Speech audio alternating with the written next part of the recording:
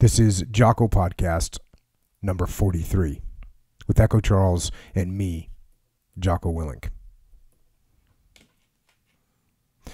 All the lads have gone out to play at being soldiers far away.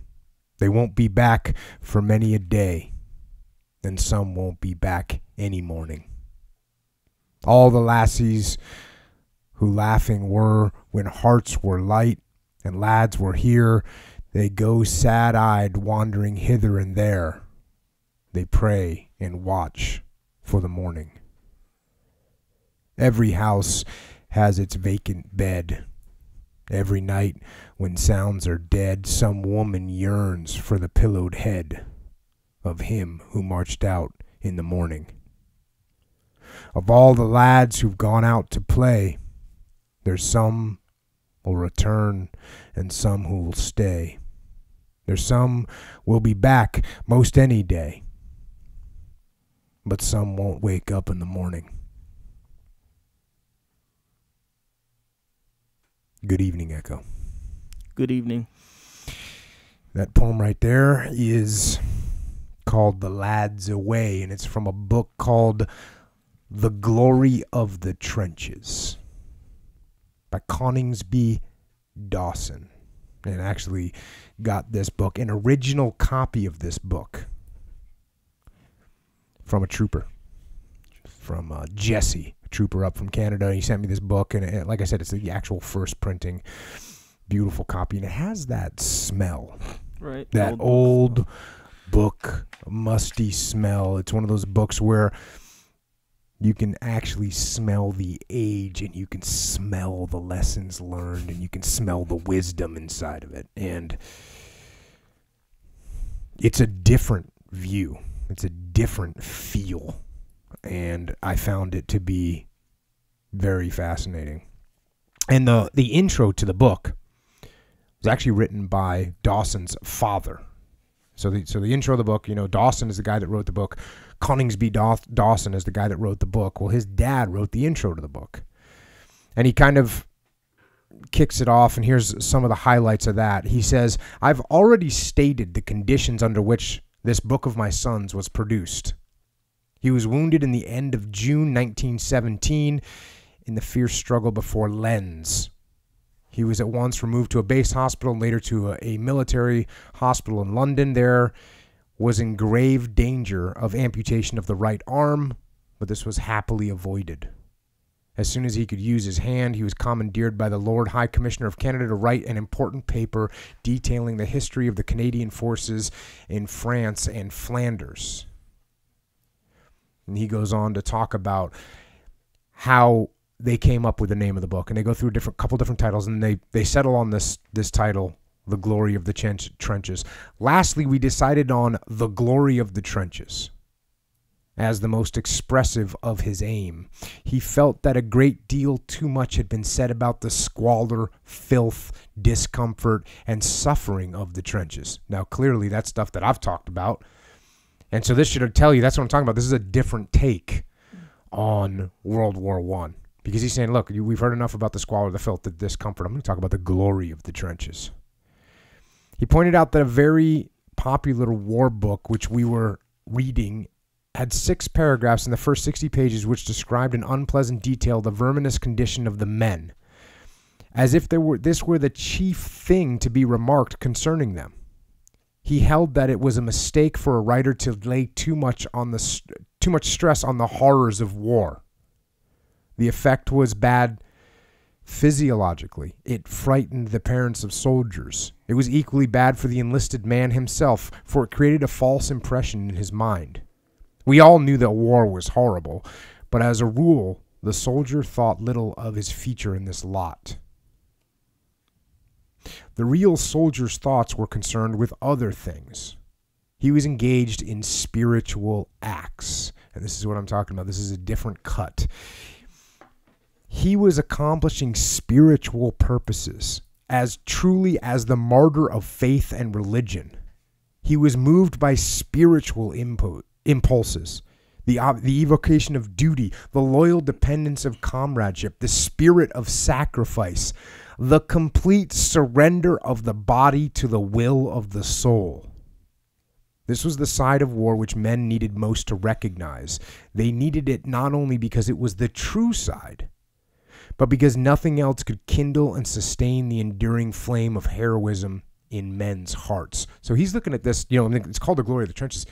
In this, what happens in the trenches is like a religion, is like a spiritual thing, which another thing that drew me to this is because, I talk all the time about how there's the most beautiful things in war. I mean, there's the most horrible things, but there's also these beautiful things. And so I can see he's very focused on what those things are.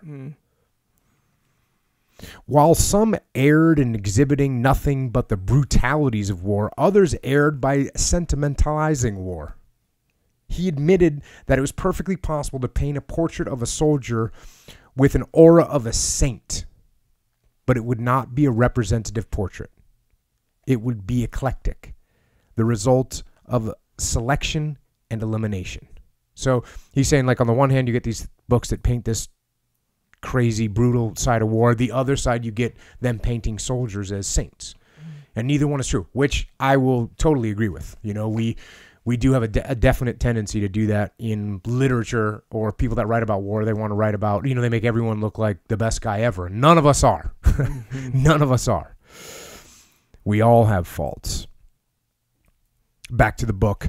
The ordinary soldier is an intensely human creature with an endearing blend of faults and virtues. The romantic method of portraying him not only misrepresented him, but its result is far less impressive than a portrait painted in the firm lines of reality. So they do all this to make the guy look like a saint, but what's real is actually more amazing. There's an austere grandeur in the reality of what he is and does, which needs no fine gilding from the sentimentalist.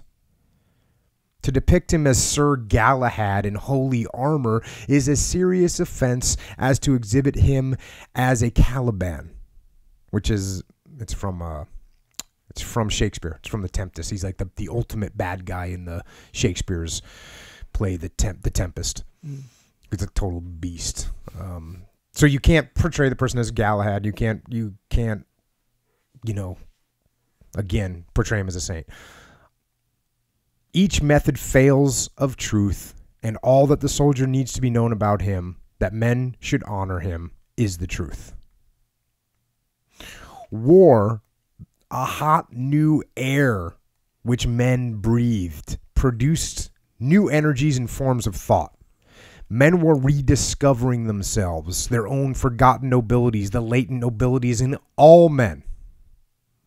Bound together in the daily obedience of self-surrender, urged by conditions of their task to regard duty as inexorable, confronted by the pitiless destruction of the body, they were forced into recognition of the spiritual values of life. So faced with what they were facing in World War I, and we've talked about that over and over again, you're facing death. And these guys, these soldiers, are forced to look at their spiritual self. In the common conventional use of the term, these men were not religious. There was much in their speech and in their conduct which would outrage the standards of narrow pietism. So, hey, these guys are not goody two-shoes. Traditional creeds and forms of faith had scant authority for them. But they had made their own a surer faith than lives in creeds. So what they discover on the battlefield is even stronger than what the churches say. It was expressed not in words but acts. They had freed their souls from the tyrannies of time and the fear of death. They had accomplished indeed that very emancipation of the soul, which is the essential doctrine of all religions, which all religions urge on men, but which few men really achieve, however earnestly they profess forms of pious faith. That's pretty amazing. It's a pretty amazing viewpoint that what you find out on the battlefield is spiritually stronger than what you find in the church. Mm-hmm. Back to the book. This was the true glory of the trenches. They were the cavalries of a new redemption being wrought out for men by soiled, unconscious Christs. So that's what the soldiers were. Soiled, dirty, unconscious means they don't even know it. Christs. And as from that ancient cavalry, with its agony of shame, torture, and dereliction, there flowed a flood of light, which made a new dawn for the world. So from these obscure crucifixions, there would come to men a new revelation of the splendor of the human soul, the true divinity that dwells in man, the God made manifest in the flesh by acts of valor, heroism, and self-sacrifice, which transcend the instincts and promptings of the flesh and bear witness to the indestructible life of the Spirit. That's heavy. Yes. That's just it. Like I said, this viewpoint is, I can totally understand where it's coming from, and it expresses a lot of the things that I think. I haven't thought about it to this degree, though. Mm. You know, basically it's calling the deaths of soldiers on the battlefield crucifixions. Right. And that God is made manifest in the flesh. That these guys, when they make these sacrifices, it's like a glimpse of God. These acts of valor and heroism. And it's just very powerful. Now, that wraps up, the intro is longer than that, obviously. But now we're going to go to the book itself, which, again, is written by this soldier, Dawson. And it actually starts with his training. So, and he was from England, and he lived in Canada, but he ends up joining the military because Canada was supporting and helping Britain in the war, and he'd actually traveled to New York. He'd lived all over the place, but now he's going to boot camp. And we'll take it back to the book. When I had been medically examined, passed as fit, had donned a uniform, and commenced my training, I learnt what the enduring of hardship was. No experience on active service has equaled the humiliation and severity of those first months of soldiering. We were sneered at, cleaned stables, groomed horses, rode stripped saddle for 12 miles at the trot, attended lectures, studied till past midnight, and were up on the first parade at 6 o'clock. No previous civilian efficiency or prominence stood us in any stead. We started robbed of all importance. I love that. We started robbed of all importance. So that thing you have that's an ego? Yeah, it's gone. Just get rid of that. And only gained a new importance by our power to hang on and develop a new efficiency as soldiers. And you've heard me say that before. Like when I joined the military, that's one of my favorite things about it. Is it was like a blank slate. Like everything you did in your past, all the stuff you've been through, little trouble things you've done, it's all gone. What matters now is what you do here. When men went sick, they were labeled scrimshankers and struck off the course.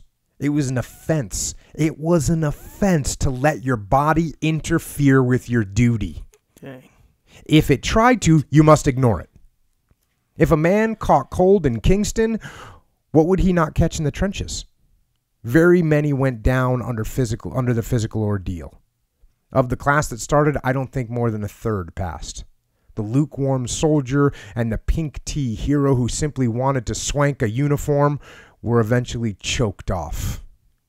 It was a test of pluck, even more than of strength or intelligence, the same test that a man would be subjected to all the time at the front.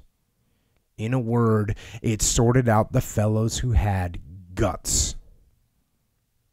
Guts isn't a particularly polite word, but I have come increasingly to appreciate its splendid significance.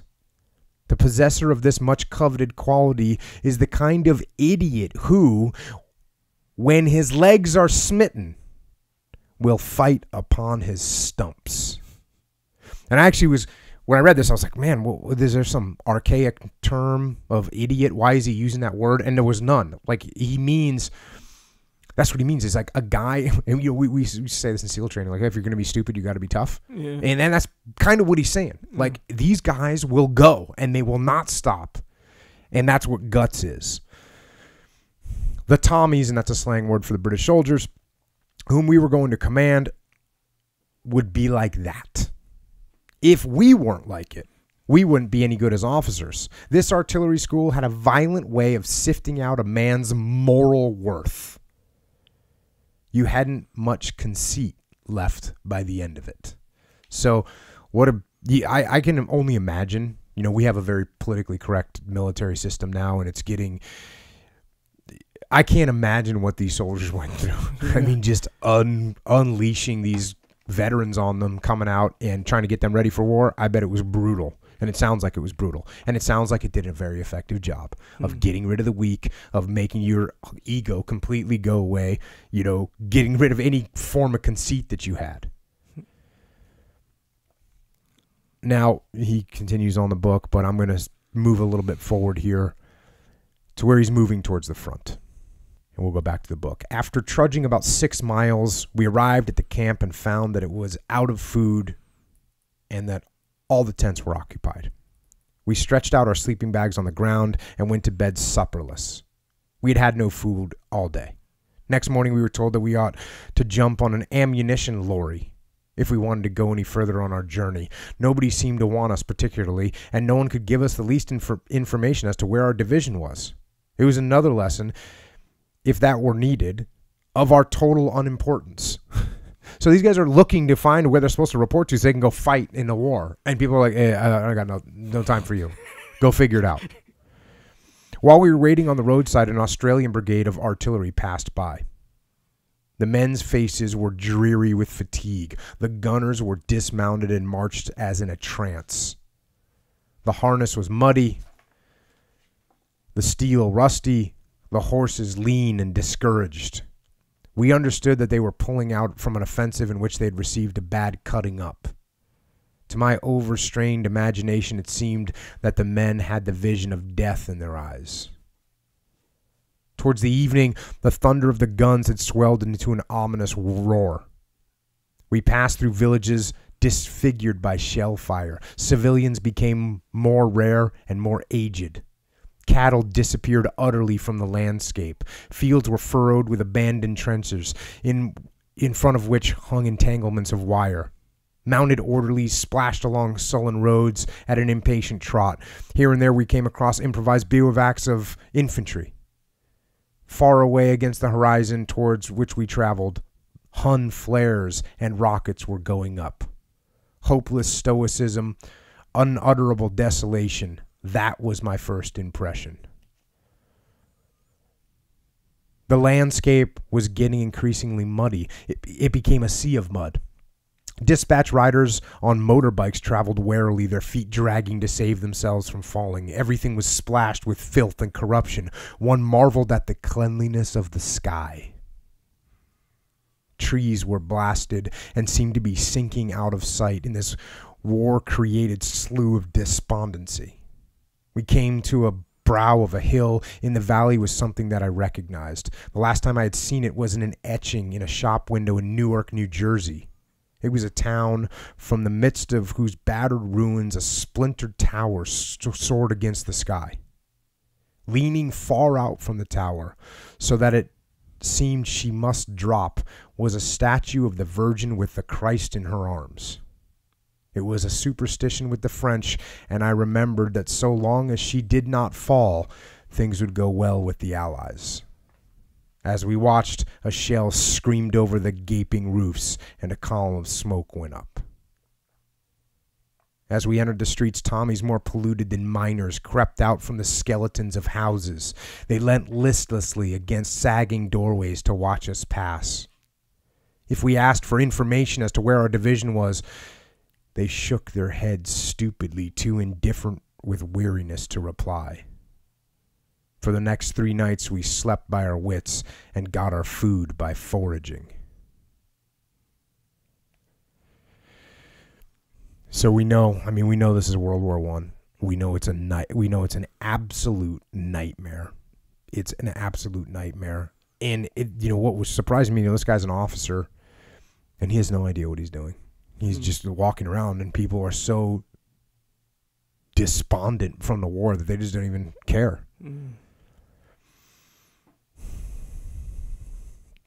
Back to the book. There was a headquarters nearby whose battalion was in the line. I struck up a liaison with its officers and at times went into the crowded tent, which was their mess, to get warm. Runners would come there at all hours of day and night bringing messages from the front.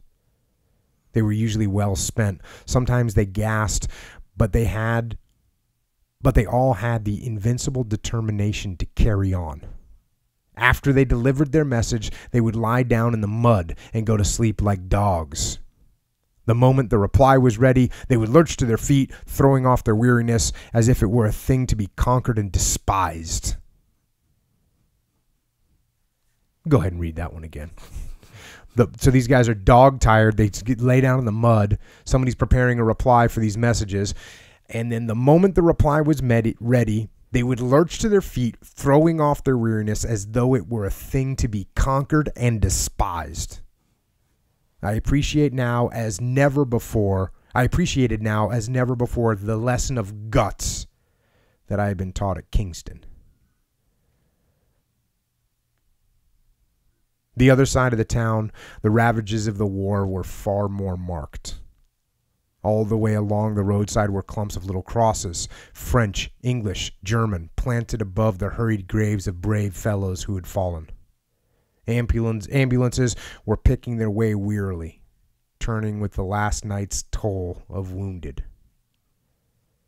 We saw newly dead men and horses pulled to one side who had been caught in the darkness by the enemy's harassing fire.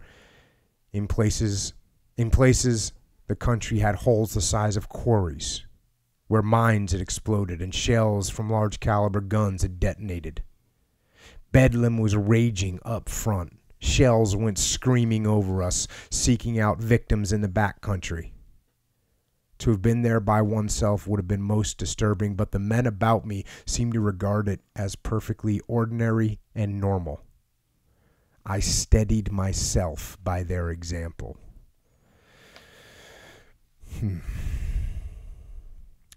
It's interesting because we're talking about this and it sounds like hell and they're not even on the front yet. They're not on the front lines. This is behind. Mm-hmm.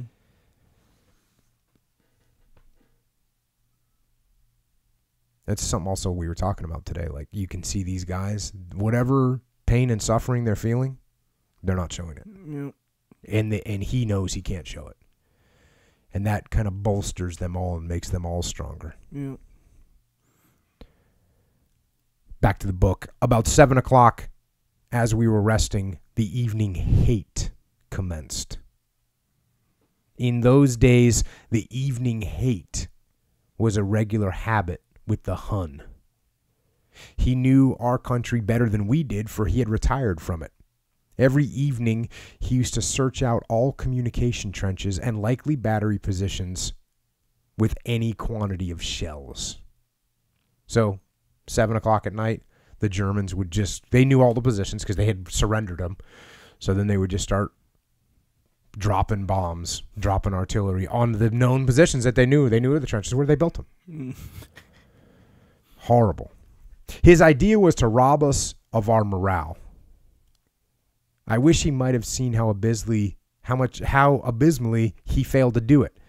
Down our narrow valley, like a flight of arrows, the shells screamed and whistles. Where they struck the ground looked like Resurrection Day, with the dead elbowing their way into daylight and forcing back the earth from their eyes. There were actually many dead men just beneath the surface, and as the ground was plowed up, the smell of corruption became distinctly unpleasant. So these guys are buried. They're buried in 4 or 5 feet of dirt. And these shells come in and dig them up. Presently, the shells began to go dud. So imagine this. You're hearing these big explosions, and then some shells hit, and there's no explosion. You know what that means? It means it's gas. We realized that these were gas shells. A thin bluish vapor spread throughout the valley, and breathing became oppressive. Then, like stallions kicking in the stalls, the heavy guns on the ridge above us opened up. So now the friendly guns start to open up. It was fine to hear them stamping their defiance. It made one want to get grips with his aggressors. In the brief silences, one could hear our chaps laughing. So I want you to imagine this. This is awesome. You're getting shelled. You're getting crushed. There's dead bodies coming up from the soil. There's gas in the air. And here we go. In the brief silences, one could hear our chaps laughing. The danger seemed to fill them with a wild excitement. Every time a shell came near them and missed, they would taunt the unseen Huns for their poor gunnery, giving what they considered necessary corrections. 5 minutes more left, old cock. If you'd only drop 50, you'd get us. So he's giving corrections to the guns. These men didn't know what fear was, or if they did, they kept it to themselves. And these were the chaps whom I was to order. So we haven't heard too much about that. And, you know, Tony and Leif talked about it, you know, being get shot at and being in really close calls situations, and like everyone's laughing, and it does happen. World War I, you don't hear much about it, but here you go. Unbelievable. And that's part of the way that military, that you do, not just military, but you get in a bad situation, you know, a little humor goes a long way. A little humor goes a long way. Back to the book. We entered a trench. And this is, by the way, I'm obviously not reading the entire book. I'm going to some highlights, so there's a little bit of a skip, you know, time here as they move more towards the front. Back to the book. We entered a trench. Holes were scooped out in the side of it, just large enough to shelter a man crouching. Each hole contained a sleeping soldier who looked as dead as the occupant of a catacomb. Some of the holes had been blown in. All you saw of the late occupant was a protruding arm or leg. At best, there was a horrid similarity between the dead and the living. It seemed that the walls of the trenches had been built out of corpses, for one recognized the uniforms of French and the Huns. So you're in these trenches, and you're protected somewhat, but you got to dig another hole into the wall of the trench. And some of those guys get buried and killed, and the bodies are just there. Really, I mean, talk about hell. Yeah. Hell. Back to the book. The enemy shelling was growing more intense, as was always the way on the Somme. So we're there at the Somme, the Battle of Somme, when we were bringing out our wounded. A good many of our trenches were directly enfilade, and if you don't know what that is, enfilade is like, if you can imagine a line of people, and you were shooting down the line of people, and how much more exposed you are in that situation. So picture if I told you to shoot some of these tin cans, and I lined them up in a straight line perpendicular to you. You'd have to aim at each individual one, and you might hit it, you might not. If we put them all in a big line where they're parallel to you, or they go down the same gun target line that you have, you can, if you hit one, you might hit two, you might hit three, you might hit all of them with one shot. And so this is a bad situation to be in. You never want to have the enemy. They're basically on your flank, and you're lined up for them to shoot at you. It's a nightmare. Shells burst just behind the parapet. When they didn't burst on it, it was about this point in my breaking in that I received a blow to the head. And thank God for the man who invented the steel helmet. So he's getting hit with some shrapnel. Night came down, and we found that our carriage had no lights. It must have been nearing dawn when I was away. And again, I skipped a little bit, but here we are. Obviously, he's in a carriage. It must have been nearing dawn when I was wakened by the distant thunder of guns. I crouched in my corner, cold and cramped, trying to visualize the terror of it. I asked myself whether I was afraid. Not of death, I told myself, but of being afraid, yes, most horribly. He was most horribly afraid, not of death or being wounded. He was afraid of being afraid. Yeah.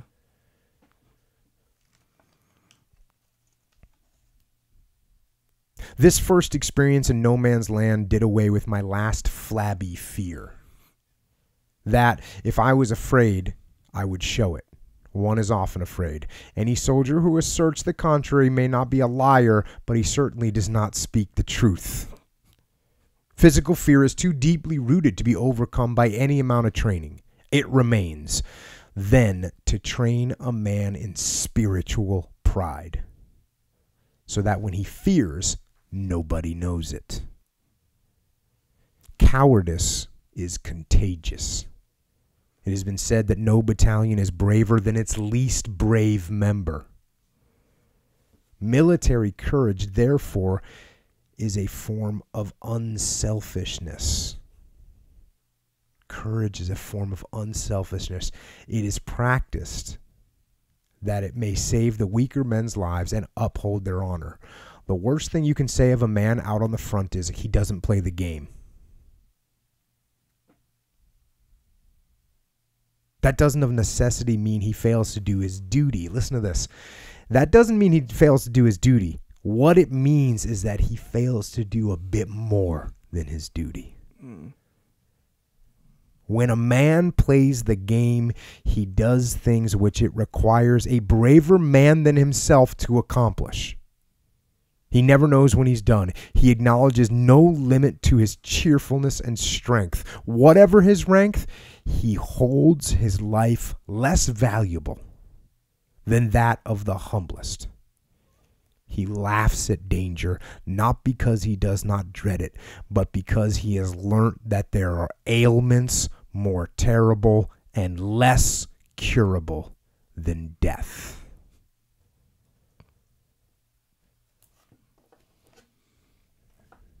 Ailments more terrible and less curable than death, and that ailment is cowardice.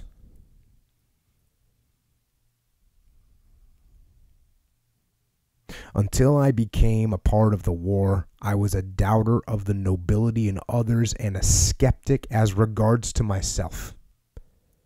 The growth of my personal vision was complete when I recognized that the capacity of heroism is latent in everybody and only awaits the bigness of the opportunity to call it out.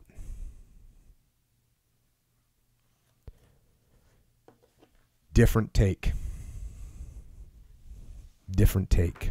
And obviously, we've talked about World War I. And unless, obviously he's not the only person that felt this way about things. And if this wasn't at least a fairly normal attitude to have, there's no way that World War I could have continued on the way it did, because people would have been saying, no, this is ridiculous. Ridiculous. We just lost another 80,000 casualties. We lost another 100. These are battles where tens of thousands of people were casualties in one day, in 2 days. So if people didn't have this kind of attitude that this was their duty, they wouldn't have been able to maintain that type of pace. And I don't even know whether to say I'm impressed by that or disgusted by it or disturbed. Not disgusted, but disturbed by it. Disturbed by it. And I say all the time, this is the war that I would not want to fight in. Wouldn't want to fight in it. Because the attitude is, okay, your duty is to go get killed when we call.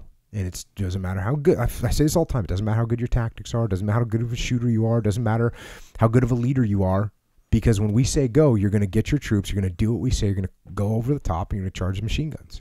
And guys are going to get mowed down.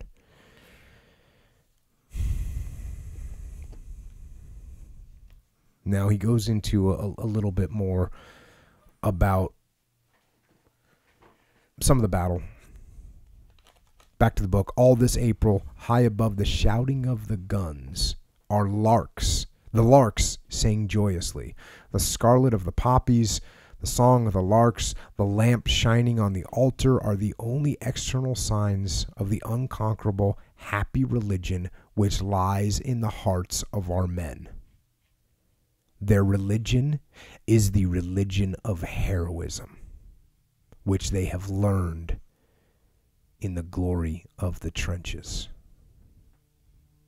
There was a line from William Morris's Earthly Paradise, which is like a long, epic poem. It's almost like a novel, which used to haunt me, especially in the early days when I was first experiencing what war really meant.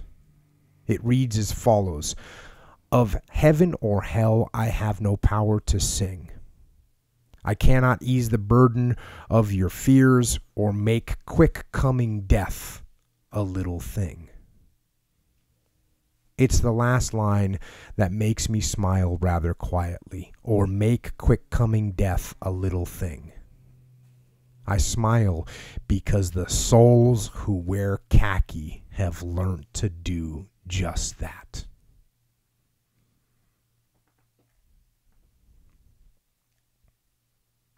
These guys, this fear of death that people have, and this poem that says, hey, you can't make quick coming death, you can't make that into a little thing, it's going to be huge and ominous. Guess what? These guys are okay with it.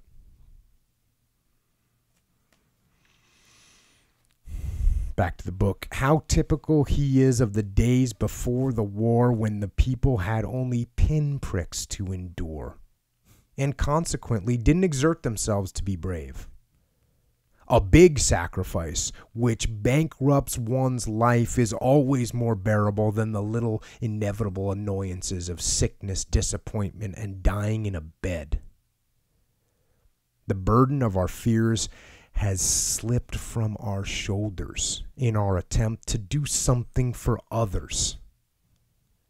The unbelievable and long-coveted miracle has happened at last to every soul who has grasped his chance of heroism. Quick-coming death has become a fifth-rate calamity. Think about that. Quick-coming death? Yeah, you got whatever. Whatever. You're no big deal to me. You're a fifth-rate calamity. Back to the book. In saying this, I do not mean to glorify war. War can never be anything but beastly and damnable. It dates back to the jungle, but there are two kinds of war. There's the kind that a highwayman wages when he pounces from the bushes and assaults a defenseless woman. Then there's also the kind where you wage when you go to rescue her. The highwayman can't expect to come out of that fight with a loftier morality, but you can. Our chaps never wanted to fight. They hate fighting. It's that hatred of the thing they are compelled to do that makes them so terrible. He goes back and he's talking now about that wooden figure of Christ that he had seen. The wooden Christ gazed down from them on his cross with a suffering which 2,000 years ago he had shared. The terrible pity of his silence seemed to be telling them that they had become one with him in their final sacrifice. They hadn't lived his life, far from it, but unknowingly they had died his death. That's a part of the glory of the trenches, that a man who has not been good can crucify himself and hang beside Christ in the end. So you go out on the battlefield and you sacrifice your life, all of your sins are gone, you're washed away, and you hang beside Christ in the end.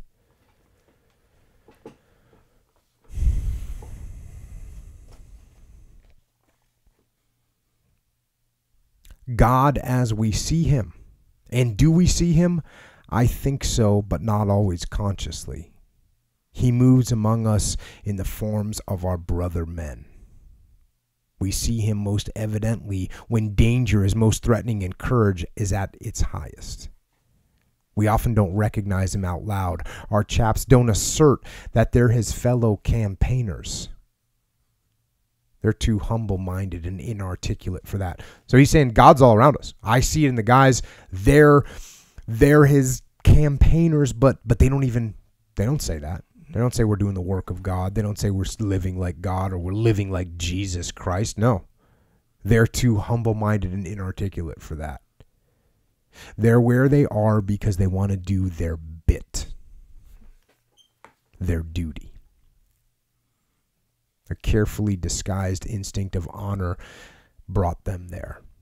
Doing their bit in Bible language means laying down their lives for their friends. Doing their bit, that covers everything. Here's an example of how God walks among us. In one of our attacks on the Somme, all the observers up forward were uncertain as to what had happened. We didn't know whether our infantry had captured their objective, failed, or gone beyond it. The battlefield, as far as the eye could reach, was a bath of mud. It is extremely easy in the excitement of an offensive when all landmarks are blotted out for our storming parties to lose their direction. If this happens, a number of dangers may result. A battalion may find itself up in the air, which means that it failed to connect with the battalions on its left and right. Its flanks are then exposed to the enemy. It may advance too far and start digging itself in at a point where it was previously arranged that our artillery should place their protective wall of fire. We, being forward artillery observers, are the eyes of the army. It is our business to watch for such contingencies, to keep in touch with the situation as it progresses, and to send our information back as quickly as possible. We were peering through our glasses from our point of vantage when, far away in the thickest of the battle smoke, we saw a white flag waving, sending back messages. The flag waving was repeatedly desperate. It was evident that no one had replied and probable that no one had picked up the messages. A signaller who was with us read the language for us. A company of infantry had advanced too far. They were most of them wounded, very many of them dead, and were in danger of being surrounded. They asked for our artillery to place a curtain of fire in front of them and for reinforcements to be sent up. So they're in their trench. They're the artillery guys. They're looking out. They see flag, which is how one of the methodologies they had for signaling and communicating. You do these different signals and you could spell out words. And so they're getting a signal back from this group that they might get surrounded. We need some artillery support in here. We at once phoned the orders through to our artillery and notified the infantry headquarters of the division that was holding the front. But it was necessary to let those chaps know that we were aware of their predicament. They'd hang on if they knew that. Otherwise, without orders, our signaller was getting his flags ready. He hopped out onto the trench. He hopped out of the trench and onto the parapet. He didn't stand a 50-50 chance. The Hun was familiar with our observation station and strafed it with persistent regularity. The signaller turned to the senior officer present. "What shall I send them?" "Tell them their messages have been received and that help is coming." Out the chap scrambled, a flag in either hand. He was nothing but a boy. He ran crouching like a rabbit to a hump of mud where his figure would show up against the sky. His flags commenced waving. Messages received, help coming. They didn't see him at first. He had to repeat the words. We watched him breathlessly. We knew what would happen. At last, it did happen. A Hun observer had spotted him and flashed the target back to his guns. All about him, the mud commenced to leap up and bubble. He went on signaling the good word to those stranded men up front. Message received, help coming. At least they'd seen him. They were signaling okay. It was at that moment that a whiz-bang lifted him off his feet and landed him all of a huddle. his bit. It was what he'd volunteered to do when he came from Canada. The signal okay in the battle smoke was like a testimony to his character.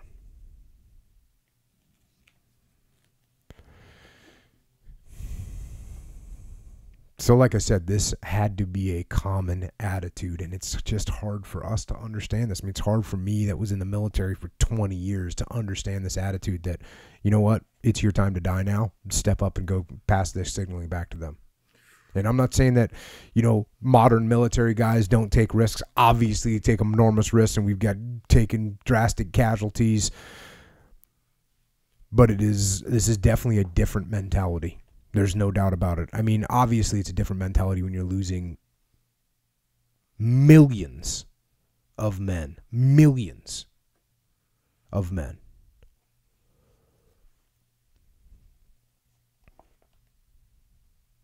Back to the book, and this is fast forwarding a little bit to kind of just giving a little more insight about what their outlook was. Out there in France, we used to tell each other fairy tales of how we would spend the first year of life when the war was ended. One man had a baby he would never seen. Another girl whom he was anxious to marry. My dream was more prosaic, but no less ecstatic. It began and ended with a large white bed and a large white bath. For the first 365 mornings after peace had been declared, I was to be awakened by the sound of my bath being filled. Water was to be so plentiful that I could tumble off to sleep again without even troubling to turn off the tap. In France, one has to go dirty so often that the dream of always being clean seems as unrealizable as romance. Our drinking water is frequently brought up to us at the risk of men's lives, carried through the mud in petrol cans strapped to pack horses. To use it carelessly would be like washing in men's blood. And here's another little paragraph about, again, giving some more insight. You wouldn't think that the men who would go to war to learn how to be kind, but they do. There's no kinder creature in the whole wide world than the average Tommy. He makes a friend of any stray animal he can find. He shares his last franc with a chap who isn't his pal. He risks his life to die inconsequently to rescue anyone who's wounded. He's gone over the top with the bomb and bayonet for the express purpose of doing in the Hun, but he makes a comrade of the Fritzie he captures. You'll see him coming down the battered trenches with some scarred lad of a German at his side.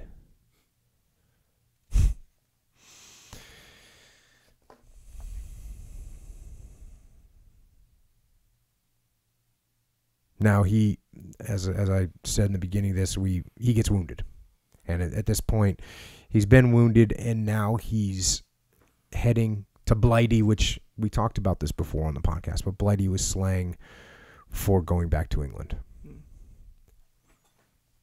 Back to the book. Never in all my fortnight's journey to Blighty did I hear a word of self-pity or complaining. So he's going with a bunch of wounded people. He's not hearing any complaining. On the contrary, the most severely wounded men would profess themselves grateful that they had gotten off so lightly. Since the war started, the term lightly has become exceedingly comparative. I suppose a man is justified in saying he's got off lightly when what he expected was death. I remember a big Highland officer who'd been shot in the kneecap. He'd been operated on, and the kneecap had been found to be so splintered it had to be removed. Of this he was unaware. For the first day as he lay in bed, he kept wondering aloud how long it would be before he could rejoin his battalion. Perhaps he suspected his condition and was trying to find out. All his heart seemed set at once on getting back into the fighting. Next morning, he plucked up the courage to ask the doctor and received the answer he had dreaded. Never. You won't be going back, old chap. Next time he spoke, his voice was a bit throaty. Will it stiffen? You've lost the knee joint, the doctor said, but with luck, we'll save the leg. His voice sank to a whisper. If you do, it won't be much good, will it? Not much, said the doctor. He lay for a couple hours silent, readjusting his mind to meet the new conditions. Then he commenced talking with cheerfulness about returning to his family. The habit of courage had conquered, the habit of courage which grows out of the knowledge that you let your pals down by showing cowardice. So, took him a couple hours to adjust. Said, okay, looks like I get to go back to my family.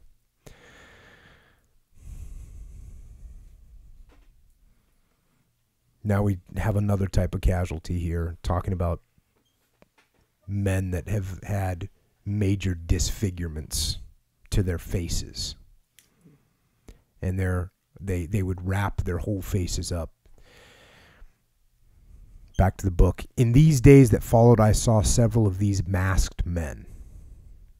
The worst cases were not allowed to walk about.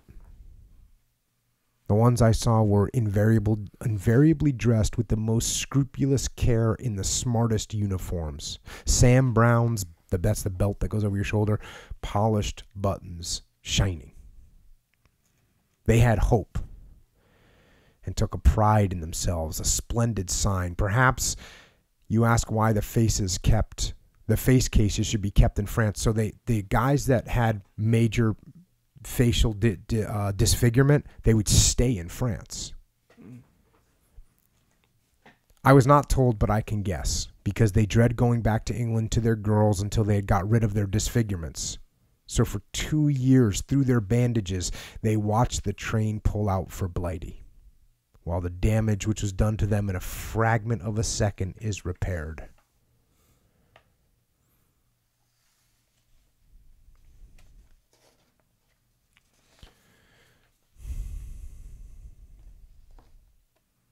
At a base hospital, you see something which you don't see at casualty stations. Sisters, mothers, sweethearts, and wives sitting beside the beds. They're allowed to come over from England when their man is dying. One of the wonderful things to me was to observe how these women in the hour of their tragedy catch the soldier spirit. They're very quiet, very cheerful, very helpful. While passing through the ward, they get to know some of the other patients and remember them when they bring their own man flowers. Sometimes when their own man is asleep, they slip over to other bedsides and do something kind for the solitary fellows. That's the army all over. Military discipline is based on unselfishness. These women who have been sent to see their men die catch from them the spirit of undistressed sacrifice and enroll themselves as soldiers. You discover the spirit of the man when you've heard him wandering in delirium.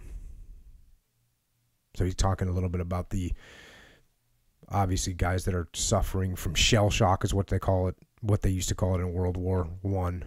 Guys that are having some mental issues. All night in the shadowy ward with its hooded lamps, he would be giving orders for the comfort of his men. Sometimes he'd be proposing to go forward himself to a place where a company was having a hot time. Apparently, one of his officers was trying to dissuade him. "Danger be damned," he'd exclaim in a wonderfully strong voice. "It'll buck 'em up to see me. Splendid chaps. Splendid chaps."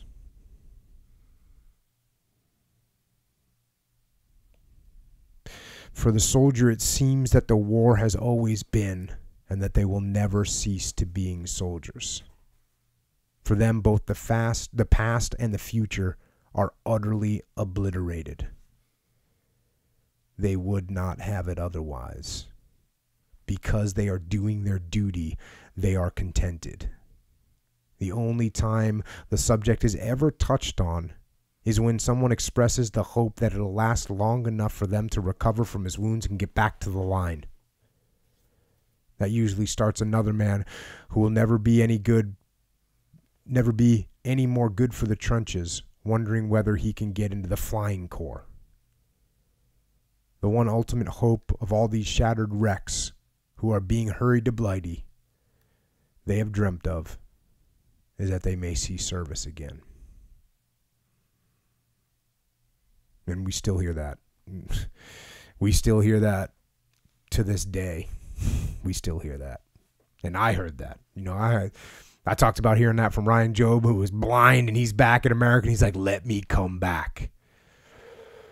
My first guy that I ever had get wounded bad, and I went to see him in the medical outstation, and I just went down to like shake his hand, and he was on morphine. He'd been shot in the leg. He didn't know if he was going to lose his leg or not, and like I went down and gave, I like went to shake his hand, and he pulled me in, and he's like, let me stay.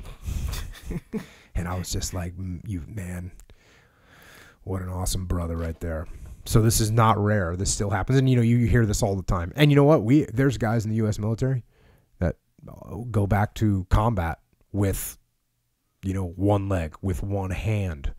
Even Jody was like talking about, when he woke up and found Jody Middick, who we did the podcast with, when he woke up and he found out that they took both of his legs, he was pissed because one leg you can still go back on deployment, but two legs you can't do it.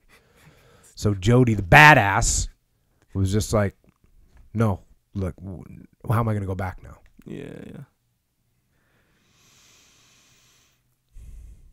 Some of us will be back in the fighting and jolly glad of it. Others are doomed to remain in the trenches for the rest of their lives, not the trenches of the front line where they've been strafed by the Hun, but the trenches of physical curtailment where self-pity will launch wave after wave of attack against them. It won't be easy not to get the wind up. It'll be difficult to maintain normal cheerfulness. But they're not the men they were before they went to war. Out there, they've learned something. They're game. They'll remain soldiers, whatever happens. So he's talking about these guys that aren't going to be able to make it back, and he's saying it's going to be hard for them. But he's saying that they're game, and they're going to bring it, because they're going to remain soldiers regardless of what happens. Now, this is a pretty interesting piece where he goes back to New York, where, like I said, he had spent some time there, and he's talking a little bit about what it's like in New York. He says, "There's one person I've missed since my return to New York. I've caught glimpses of him disappearing around corners, but he dodges. I think he's a bit ashamed to meet me. That person is my old civilian self. What a full-blown egoist he used to be. How full of golden plans for his own advancement. How terrified of failure, of disease, of money losses, of death. Of all the temporary, external, non-essential things that have nothing to do with the spirit. War in itself is damnable. It's an extravagant, wasteful use of resources, a misuse of accumulated brain stuff of centuries. Nevertheless, there's many a man who has no love of war, who previous to the war had cramped his soul with littleness, and was chased by the bayonet of duty into the blood-stained largeness of the trenches, who has learnt to say, 'Thank God for this war.' He thanks God not because of the carnage, but because when the wine press of new ideals was being trodden, he was born in an age where he could do his share. Often at the front, I have thought of Christ's explanation of his own unassailable peace. An explanation given to his disciples at the Last Supper. 'Be of good cheer, I have overcome the world.' Overcoming the world, as I understand it, is overcoming fear. Fear, in its final analysis, is nothing but selfishness. A man who is afraid in the attack isn't thinking of his pals, and how quickly terror spreads. He isn't thinking of the glory which will accrue to his regiment or division if the attack is a success. He isn't thinking of what he can do to contribute to that success. He isn't thinking of the splendor of forcing his spirit to triumph over weariness and nerves and the abominations that the Huns are chucking at him. He's merely thinking of how he can save his worthless skin and conduct his entirely unimportant body to a place where there aren't any shells.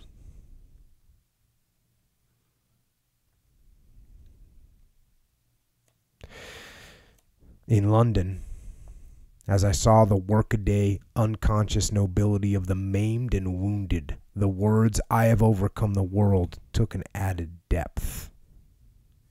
All these men have a "I have overcome the world" look in their faces. It is comparatively easy for a soldier with traditions and ideals to get back to face death calmly. To be calm in the face of life, as these chaps are, takes graver courage. What has happened to them? This attitude of mind or greatness of soul, whatever you like to call it, was learnt in the trenches, where everything outward is polluted and damnable. Their experience at the front has given them what in the army language is known as guts. Guts, or courage, is an attitude of mind towards calamity, an attitude of mind which makes the honorable accomplishing of duty more permanently satisfying than the preservation of self. Like I said, when I kicked this off, this is it's a powerful angle to look at these things. And I have talked about this as well. And I don't know if Sam Harris asked me. I was saying that, hey, war shows you a lot of beauty, and it's where you get to see these incredible capacity of humanity.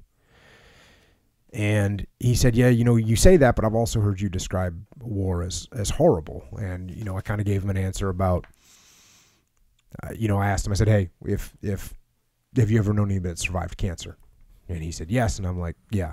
And when they survive it, a lot of them say it opened my mind, it freed me from being afraid, and it did all these wonderful things. And I would never wish it on anybody, but they don't wish that it didn't happen either. They learn so much from it, and that's how I feel about war. And that's kind of what I read in a lot of this.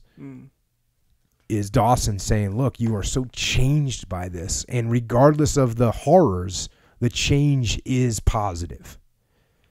And it opens your eyes in a way that nothing else can.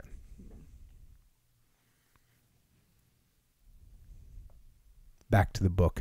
That's the kind of peep at God we got on the Western Front. It isn't a sad peep either. When men die for something worthwhile, death loses all its terror. It's petering out in bed from sickness or old age that's so horrifying. Many a man whose cowardice is at loggerheads with his sense of duty comes to the front as a non-combatant. He compromises with his conscience and takes a bomb-proof job in some service whose place is well behind the lines. So he's saying, like, okay, a lot of guys, they're like, hey, you know what, I'm kind of scared. I just want to, just give me an easy job. Just, I don't want to get killed. Back to the book. He doesn't stop there long. If he's a decent sort. Having learnt more than he ever guessed before about the brutal things that shellfire can do to you, he transfers into a fighting unit. Why? Because danger doesn't appall, it allures. It holds a challenge. It stings one's pride. It urges one to seek out ascending scales of risk just to prove to himself he isn't flabby. And flabby is actually another word that I looked up. There's an old kind of capture what the real meaning is.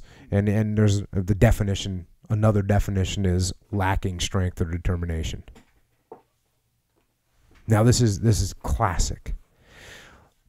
The safe job is the only job for which there's no competition in fighting units. You have to persuade men to be grooms or cooks or batmen. If you're seeking volunteers for a chance at annihilation, you'll have to cast lots to avoid the offense of rejecting. All of this is inexplicable to civilians. And again, this is something I saw with my own two eyes. And I talked about this in my retirement speech in Ramadi, where I was like, okay, we need volunteers. Who wants to go over and live in this hellhole in eastern Ramadi and go out on operations where we're going to be taking casualties? It's going to be a nightmare, and I can promise you nothing but blood, sweat, and tears.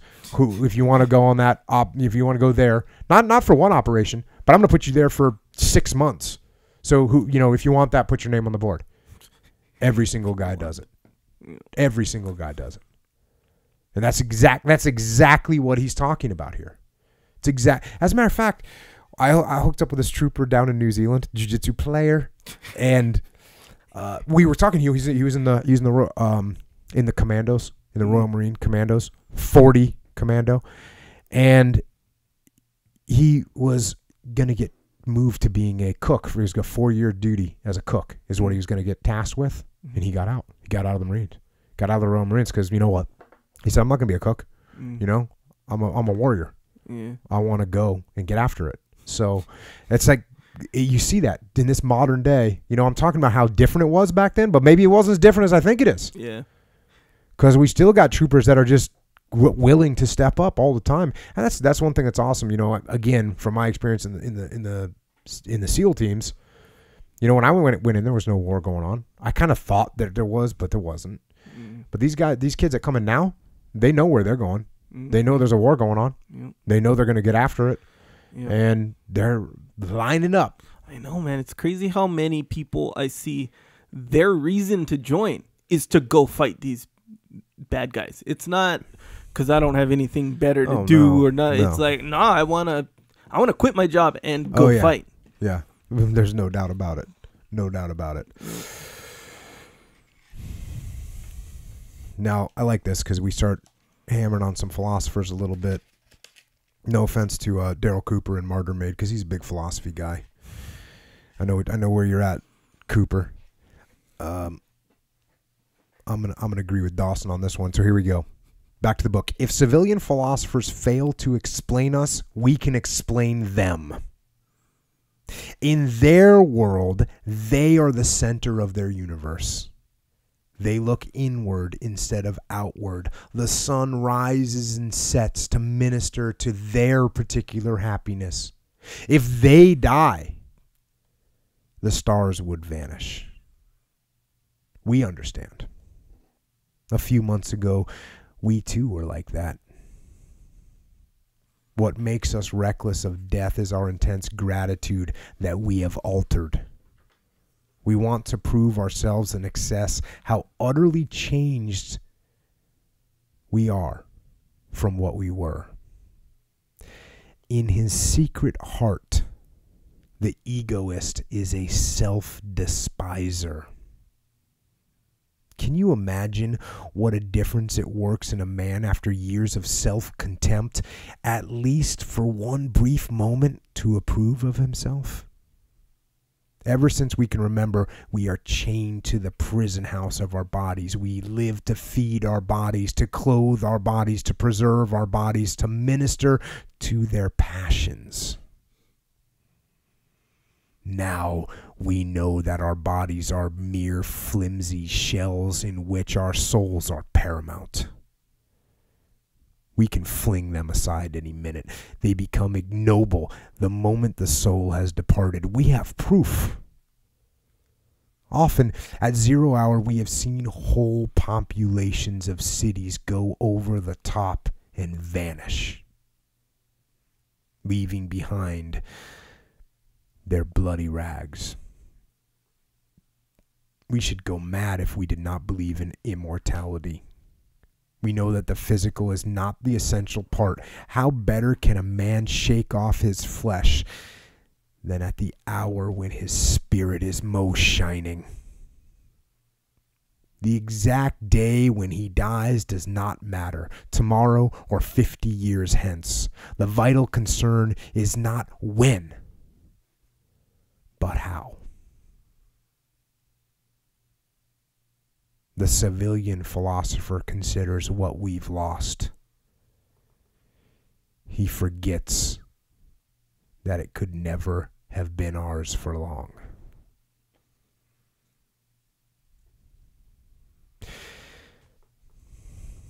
Giving up the self. There's some Zen, and I'm no Buddhist monk, but there's a lot of Zen philosophy in there too. You're completely surrendering yourself. Yeah. And that's a powerful, powerful thing. You look like you really like that last part there. It's heavy stuff. And here he kind of goes down the same vein because he's comparing civilian life, and he just was talking about civilian philosophers, and now he's going to go into just talking about the civilian, even how civilians spend their life and how he used to spend his life. So here we go, back to the book. We probably caught a train every morning. The same train. We went to a business where we sat at a desk. Neither the business nor the desk ever altered. We received the same strafing from the same employer, or if we were the employer, we administered the same strafing. We only did these things that we might eat bread. Our dreams were all selfish. Of more clothes, more respect, more food, bigger houses. The least part of the day we devote to the people and the things we really cared for. And the people we loved, we weren't always even nice to them. And then he breaks and he goes into what it is being a soldier. He says being a soldier is doing a man's job, doing it for someone else, and unafraid to meet God.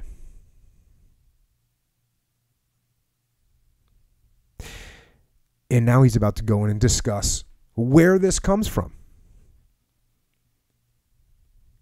Nevertheless, it is true, it isn't natural to be brave. How then have multitudes of men acquired this sudden knack of courage? They have acquired it through discipline and training. When you have subjected yourself to discipline, you cease to think of yourself. You are not you, but part of a company of men. If you don't do your duty, you throw the whole machine out. You soon learn the hard lesson that every man's life and every man's service belongs to other people. Of this, the organization of an army is a vivid illustration. Take the infantry, for instance. They can't fight by themselves. They're dependent on the support of the artillery. The artillery, in turn, would be terribly crippled were it not for the gallantry of the air service.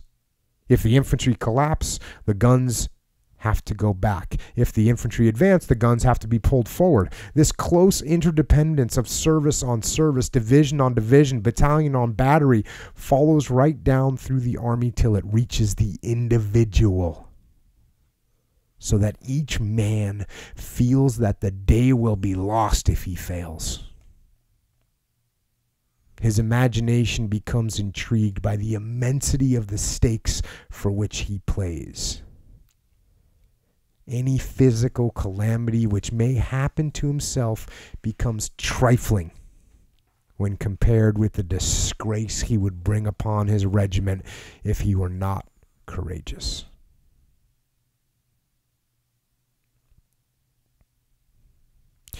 Now I'm about to read a piece it's just a story he tells. It's a story within a story. And we'll go right to it. A few months ago, I was handing over a battery position in a fairly warm place. The major who came up to take over from me, brought with him a subaltern and just enough men to run the guns. Within a half an hour of their arrival, a stray shell came in and caught the subaltern and 5 of the gun detachment. It was plain at once that the subaltern was dying. His name must have been written on the shell, as we say in France. We got a stretcher and made all haste to rush him out to a dressing station. Just as he was leaving, he asked to speak with his major. "I'm sorry, sir. I didn't mean to get wounded," he whispered. The last word he sent back from the dressing station where he died was, "Tell the major I didn't mean to do it." That's the discipline. He didn't think of himself. All he thought of was that his major would be left short-handed. And he's about to tell another story that is, well, I'm just going to read it. Last spring, the night before an attack, a man was brought into battalion headquarters dugout under arrest. The colonel and the adjutant were busy attending the last details of their preparations. The adjutant looked up irritably. "What is it?" The NCO of the guard answered, "We found this man, sir, in a communication trench. His company has been in the front line for 2 hours. He was sitting down with his equipment thrown away and evidently has no intention of going up." The adjutant glanced coldly at the prisoner. "What have you to say for yourself?" So you understand this? So they found this soldier. His troops were up, been fighting on the front line for 2 hours. They find him. He's got his radio strewn about. And they say, "Are you going to go fight with your men?" And he says he's not going to go. So the adjutant glanced coldly at the prisoner. "What have you to say for yourself?" The man was ghastly white and shaking like an aspen. "Sir, I'm not the man I was since I saw my best friend Jimmy with his head blown off and lying in his hands. It's kind of got me. I can't face up to it." The adjutant was silent for a few seconds. Then he said, "You have a double choice. You can either be shot up there doing your duty or behind the lines as a coward. It's for you to choose. I don't care." The interview was ended. He turned again to the colonel. The man slowly straightened himself, saluted like a soldier, and marched out alone to the front. That's what discipline does for a man who's going back on himself.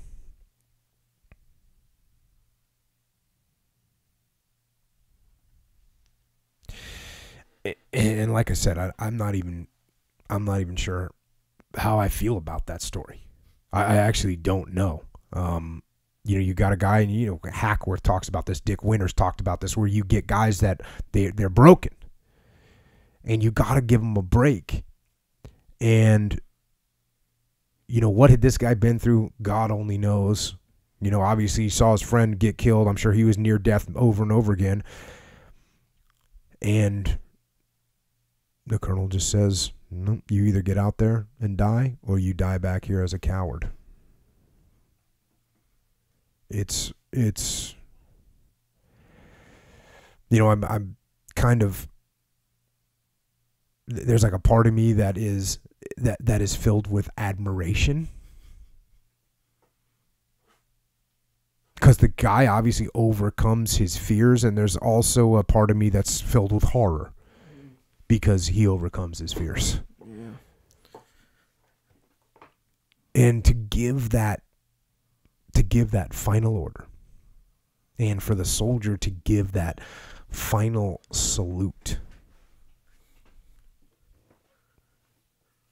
it's just all of it, the bravery, and at the same time the callousness, and at the same time the fear, and at the same time the courage. and the dedication to duty, and yet it's dedication to madness.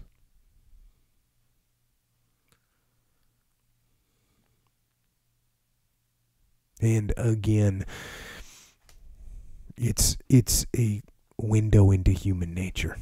And what people go through and what people will do and won't do and what it takes to get them there.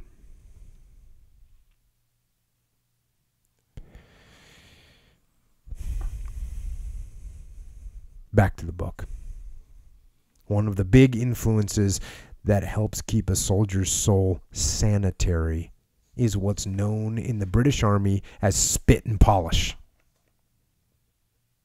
Directly we pull out for a rest, we start to working, burnishing and washing. The chaps may have shown the most brilliant courage and self-sacrificing endurance. It counts for nothing if they're untidy. The first morning, no matter what are the weather conditions, we hold an inspection. Every man has to show up with his chin shaved, hair cut, leather polished, and buttons shining. If he doesn't, he gets hell. So, I mean, clearly we've talked about this since day one. The discipline and maintaining the discipline. And here these guys coming off the front lines from the trenches. All right, cool. Tomorrow morning we're having inspection, so get your gear together and polish your boots. Back to the book, there's a lot in it. You bring a man out from a tight corner where he's been in hourly contact with death. He's apt to think, what's the use in taking pride in myself? I'm likely to be done in any day. It'll all be the same if I'm dead. But if he doesn't keep clean in his body, he won't keep clean in his mind. The man who has his buttons shining brightly and his leather polished is usually the man who is brightly polished on the inside. Spit and polish teaches a man to come out of the trenches from seeing his pals killed and carry on as though nothing abnormal had happened. It educates him in an impersonal attitude towards calamity, which makes it bearable. It forces him not to regard anything too tragically. If you can stand aside from yourself and poke fun at your own tragedy, and tragedy always has its humorous aspects, that helps. We were in the Somme for several months. The mud was up to our knees almost all the time. We were perishingly cold and very rarely dry. There was no natural cover. When we went up forward to observe, we would stand in water to our knees for 24 hours rather than go into the dugouts. They were so filled with vermin and battened flies. Wounded and strayed men often drowned on their journey back from the front line. Many of the dead never got buried. Lives couldn't be risked in carrying them out. We were so weary that the sight of those who rested forever only stirred in us a quiet envy. Our emotions were too exhausted for hatred. They usually are, unless some new Hunnishness had roused them. When we were having a bad time, we'd glance across no man's land and say, "Poor old Fritzy, he's getting the worst of it." That thought helps.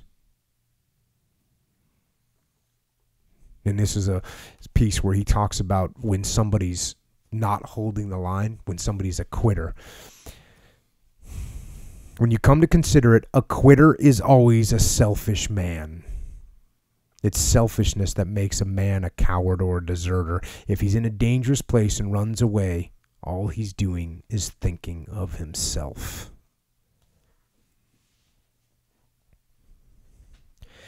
And he goes on to say here, I've been supposed to have been talking about God as we see him. I don't know whether I have. As a matter of fact, if you asked me when I was out there whether there was any religion in the trenches, I should have replied certainly not. Now that I've been out of the fighting for a while, I see that there is religion there, a religion which will dominate the world when the war has ended, the religion of heroism. It's a religion in which men don't pray much. With me, before I went to the front, prayer was a habit. Out there, I lost the habit. What one was doing seemed sufficient.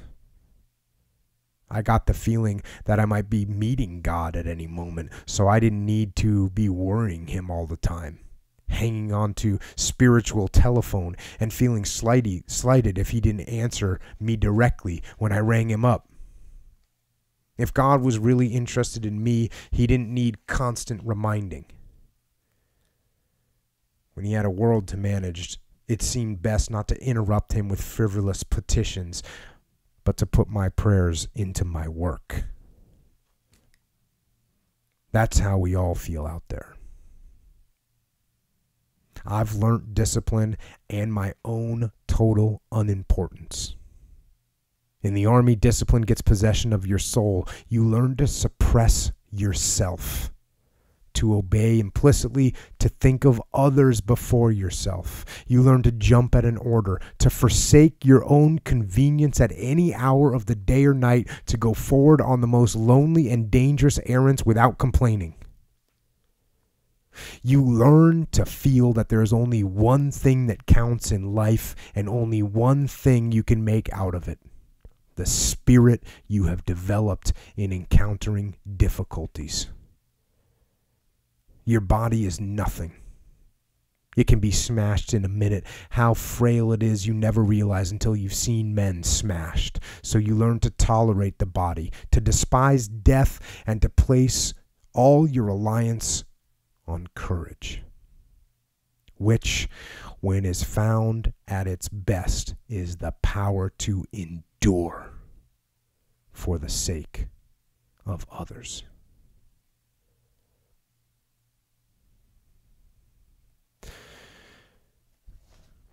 And he's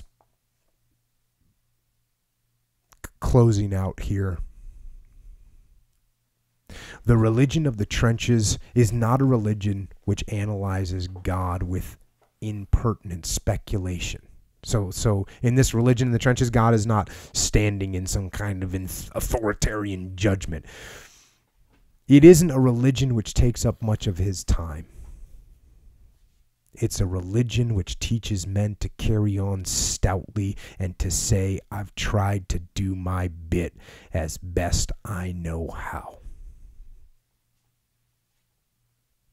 That's the simple religion of the trenches as I have learnt it. A religion not without glory. To carry on as bravely as you know how and to trust God without worrying him. And the last line I'll read from The Glory of the Trenches. Dawson says, it's funny. You go away to the most damnable undertaking ever invented. And you come back cleaner in spirit.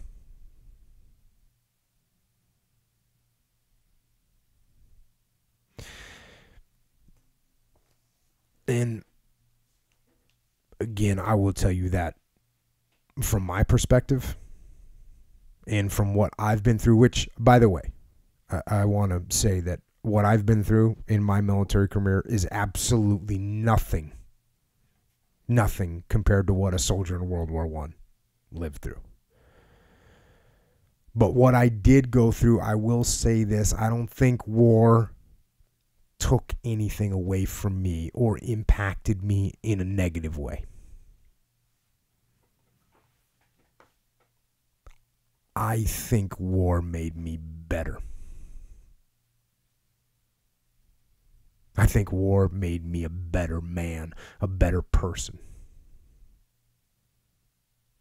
And in the words of Dawson, I think it absolutely cleaned my spirit.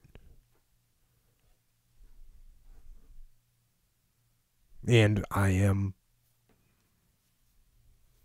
thankful for that. And I guess that the question becomes, how can we clean our spirits without war? How can we do that? And I think the answer, again, and this is something that I think, is that it comes from discipline. That's what I talk about it all the time. It's about setting aside comfort, setting aside weakness, setting aside fear, and having the discipline to endure. Endure the challenges and the hardship and the pain in order to become better. To suffer the glory of the discipline. To become stronger and faster and smarter and better. And now from a leadership perspective is to then put others before yourself. To try and do some good in the world for others, to lead them down the right path. Not for you, but for them. And while war certainly taught me those things and ingrained those things into my mind if they weren't already there, I don't think you need to go to war to learn them. But I do think that you have to discipline yourself, and you have to get outside your comfort zone, and you have to push yourself beyond what you thought you could ever do to get that glimpse of the truth, and to get that glimpse of the glory in the trenches.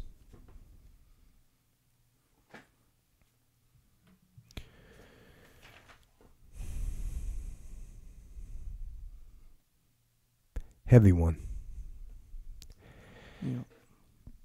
And again, thanks to Jesse for sending me this book. Outstanding old copy, printed in 1918. And I actually typed it all out so I didn't have to mess up this beautiful book. I learned a lot from it, so I appreciate it. And Echo Charles. Hi. Save me and talk. Talk about something more like, for lighthearted. instance, like for instance, people just listen to this and maybe they want to listen to more of it. Sure. How could they help that occur in the world? Help move that process along. Yeah. We could just talk about Jocko white tea for like 10 minutes. We could definitely talk about Jocko. I wasn't really that into tea. I'm into tea every once in a while. I actually noticed that a lot of the tea from The Office is now missing. I actually noticed. But you know how like you're like, it's a mellow night. I should just call it and go to bed or something. Then I'd make like, what's the mellow one? Chamomile. I don't know. Whatever. Yeah. I'm not into tea, like I said. Right. So I was like, all right, well, hey, Jocko tea. It's cool. I'm cool. I think I am. How's that working out when you try and go to sleep? No, but I didn't. It was like a random Saturday. And I was like, hey, I'm going to do like how you do, put it on ice and see if I can't get my refresh on, outside or whatever. And so I put it in this tin cup. Oh, it was nice, man. I was like, ooh, I think I might be into tea a little bit. Yeah. Sarah comes out. She has hers, too. It's like, it was nice. It was cool, man. We are going through it very quickly because the whole family is getting after it right now. Even my younger kids. Yeah. But, yeah, and you know what's awesome? I don't know if you've go on to Amazon.com and read the reviews that people are writing. Yes, I'm gonna have to bring out some of those and read them because they're awesome. Yeah. They're funny as hell and they're great. So everyone that's writing reviews for Jocko white tea, appreciate it. It's awesome and gotten a lot of good feedback as well about everyone likes it. Tastes great and it makes you feel real good. Yep. Makes you feel it's a little glory in a cup, a little glory in a iced tea. So I was looking over like the instructions. So let me, just in case you don't read the instructions, I think they're pretty straightforward. I think if you've ever had tea, people know. But if you took the time to read the instructions, this is what you would read. Brewing instructions. Boil 8 ounces of water. Pour water over 1 bag of Jocko white tea. Brew for 3 to 5 minutes. Enjoy hot or over ice. Get after it. So get after it is part of the instructions. And what's funny is people are it's real. Like you will really like have to get after it when you get done. Sure. And so that's what's funny is people are saying it's real. It's real. There's some real stuff in there. And when you get it in your brain, you'll be like, oh, I'm going to go knock out some projects. Maybe do a little Metcon. Maybe go get on the mat. Whatever. You know, it's just good. Or I might just cruise by the pool. No, we don't do that. That's not getting after it. That makes one of us. 'Cause I was getting after it in the pool. How about that? Well, I guess you're approved. Yeah. No, it's good, man. Like I said, it may be even more into tea. Because there's like, it's like you get into, well, I did. I'm not going to say this is what happens, but I'm saying you're like, okay, I like this tea. I like the brand, So and then you appreciate the experience when it goes down. You're more familiar with it now. Now when I see people drinking tea, I'm like, and some people have been like, well, some people emailed and said, well, is it really like Jocko that made this tea? I'm like, really? Yes. Yeah. I went through. It took a few months to make because they kept. I'd send back, oh no, make it a little bit more of this, a little bit less of that, and eventually, when I got the right combination, then it was okay. And they're like, okay, well, for marketing, what do you want to do? And I go, here's the marketing. I'm Mr. Marketing over here. Put it in a black box. Oh, what should we call it? Oh, I think of a good original title. Jocko Tea. How's that? Yeah. Okay, so we got Jocko White Tea. Good. There it is. And that's my marketing strategy. Hey, yeah, man. No, I like it. Actually, what we should do is maybe hire a marketing company to come in and do an assessment of our customers. Guess what? Our customers are out to kick ass. They don't want all this crap. They want something that's going to make them crush the world. And so there you go. We don't need to put any, images of whatever on it. Yeah, doing some kind of demographic studies on what kind of interests and, who's the target market. The target market, whatever. I don't care. I know who the target market is. The target market is my people out there that are getting after it. There's the target market. Yep, there you go. I just hope, you know what? I just thought, I hope this doesn't fall into the wrong hands. What if criminally minded people or people that are, have evil thoughts, maybe if they start drinking white tea, we might be in trouble. Yeah. We might have to bolster up and drink more white tea. Yeah, or they could switch over to the old discipline equals freedom kind of situation. And, I'm just saying, theoretically, that could be something. Yeah. You did good. This is good, man. This looks good. Yep. We're proud of and it tastes good. Yeah. All right, cool. Jocko White Tea. Yeah, you can order on Amazon.com. After you click through, yeah. Which, you know what? There's a whole tale behind the click-through right now. Yeah, it's kind of... Okay. And we have to make sure, because that's one of the main ways to support the podcast, is to click through. But if in the past you saved... Oh, first of all, if you had the Trooper tool is null and void. We got shut down by Amazon. It was... Let's just say they didn't really like it that much. They didn't like it that much because I've been proven wrong in the world. This is one of the times I've been wrong. There is such a thing as getting after it too much. Yeah. And apparently we were getting after it. Troopers were getting after it too much with the Trooper tool. So they shut down the Trooper tool. Okay, so if you still have the Trooper tool, I don't know if it still works, but if you still have it and you think you're using it, you're not supporting the podcast. Yeah. So what you have to do, and also if you have your old link saved that would click you into Amazon and you thought, I just use this and I'll just save what's that called, a favorite. If you made it a favorite before, if you bookmarked it, then you got to erase that bookmark. You got to go back to jockopodcast.com or back to jockostore.com and you've got to make a new bookmark that has the new click through to Amazon so we can get Amazon back in the game supporting the podcast. Again, it's not costing you anything. All it's going to cost you is that short period of time to click through, and that way we can support the podcast. That way we can buy more knives for the table. Yep. And that's what we're looking to do. Yeah. And Amazon's not mad at us. They were just like, hey, the Trooper tool's too heavy. It's too heavy. Mm-hmm. It's like when, what was it? What was that book we just did where the Germans were mad that the Americans were getting after it too much? Yep. Yeah. This is unethical. Like theoretically, from Amazon's perspective, like the Nazis, they thought, man, These guys are getting after it this too Trooper much. Tool, this Trooper Tool thing is We too need much. a rest. Yeah. So there's no more Trooper Tool. Go save a new bookmark, Chiboha, from JockoPodcast.com or from the Jocko. JockoStore.com. All right, so that's good. That was a really good analogy right there, by the way. The German, the Nazis. Yeah, that's good. I'm not trying to say. I'm not trying to say it was fascist in what Amazon did. No, because it wasn't. We you know what? It's a great. It actually really is truly a great program. Yeah. It really is a great program. Absolutely. It's very supportive of us, and it's cool for Amazon because people are ordering stuff through Amazon. I love buying stuff and doing it through our website. It makes me feel good. Me too. It's like another excuse to just buy more books. I'm buying books at a ridiculous rate right now. It's almost embarrassing how many books I'm buying right now because everybody recommends me a book, and I used to say, well, maybe I'll take a look at it. I don't have time to do that anymore. Now I just order it. Yep. Just bring it to me. Amazon. I want it today. Yeah. yeah. If you order it how cool is that? Yeah. Amazon Prime, same day delivery. Bring me my books. I'm getting so. You know what else is cool is so I was gonna mark up the book, The Glory of the Trenches, but I didn't want to mark it up obviously because it's an old beautiful copy. So I bought a new one.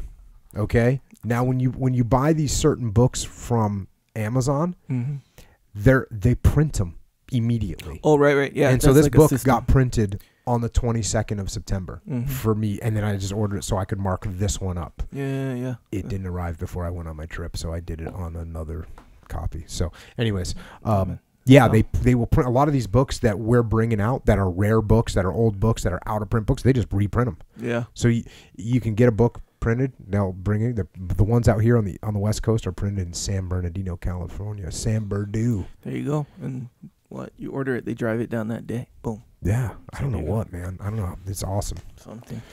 Yeah, it's a good deal. But yeah. If you want to support this podcast in that way, which is a great way, and we really appreciate it. That's awesome stuff. It definitely helps us do what we do. Yeah. Thanks. But yeah, it's on JockoStore.com and JockoPodcast.com. Click through. What other ways can people support this podcast? Well, obviously the obvious way is subscribe to it on iTunes, right? If you haven't already, and also the YouTube. Again, and I say this all the time, I'm putting more videos on there. It's cool because I'll put little excerpts, where. Because people on Twitter and stuff, they'll be like, hey, can you just isolate this one excerpt of, the Mark Lee speech, just random ones they'll say. Or they'll be like, hey, release this excerpt. I want to make a video, and you can get the videos from YouTube and stuff. So they'll be like, hey, episode, 40, the last closing thing. Anyway, so I'll put stuff, not just excerpts, but other videos other than the whole episode of the podcast. And a lot of times when you do those, sometimes they're just excerpts, but sometimes there's other things happening in those excerpts. Sure. I mean, sometimes you make full new video, like the good video, like the where does this one come from? Yes. And I think I'll speak for the voice of everyone else, myself included, and everyone else that's listening to this podcast that's not named Echo.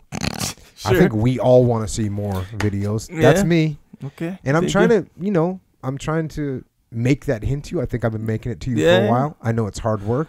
Yeah, you're flanking me we're just trying to let you know here on the listeners and the troopers here, we all want to see a little bit more activity. Yep. And I personally think that the more people are subscribing to YouTube, the more motivated you're gonna get. Yeah. Yeah. I hate to see you relying on motivation. No. Because I don't. I rely on the discipline. And I wish you were like, hey, you know what my discipline is? I'm making, one video every 2 weeks, but I haven't seen that kind of discipline yet, really, from you. I mean, there you go. All right. Well, hey, we're one step closer. Yeah. And expect it. Maybe not today, maybe not tomorrow, but I'm on it. I'm on it. Oh, I like that. Speaking of being on it. Oh, look what you did there. Nicely done. Nicely done. Be on it with yourself. Okay, so Onnit is supplements. We all know that. A lot of people don't think that I work out just because they don't see me. They hear my voice, so they're like, oh, Jocko obviously doesn't work out. But Jocko obviously works out. Jocko does take supplements. So people are like, oh, yeah, what does Jocko take? Jocko takes krill oil. Jocko takes strong bone. And Jocko takes Alpha Brainy. There you go. Is Strong Bone is from Onnit? It's from Onnit. Okay. Yeah. All right, there you go. So, yeah, these are actual supplements. I take the exact same thing. Not the Strong Bone, except for the Strong Bone. I left one out. What? Shroom Tech. Shroom? You take Shroom Tech. Yeah. Oh, okay, there you go. Yeah, Shroom Tech is good. And I actually, we trained today. It's Sunday. We trained today hard. I did not take Shroom Tech today. And I didn't feel like I brought my A game the way I wanted to. So it's too bad. Yeah. Nonetheless, apparently it was good enough, but yeah. All right. But I felt, like I was breathing harder. Yeah. Good rolls today. Yeah, good. Taylor, for sure. Yeah, when does he compete? Next week. Yeah, that's right. He's like very soon. Somewhere. Yeah, he's good, man. This early on too. Even if he wasn't this early on. Anyway, we'll talk about Taylor soon. Yeah, we will even talk more about Taylor soon. But yeah, Onnit has the best supplements. We all know that. All legit, because a lot of supplements straight up don't work. Some supplements rely on the placebo effect. Literally rely on that. Like that's its effectiveness. That's why it's effective, because of placebo effect. Not on it. You can find out about this stuff on the website. But if you want 10% off those supplements that you're gonna get, onnit.com/Jocko, 10% off. Boom. I like it.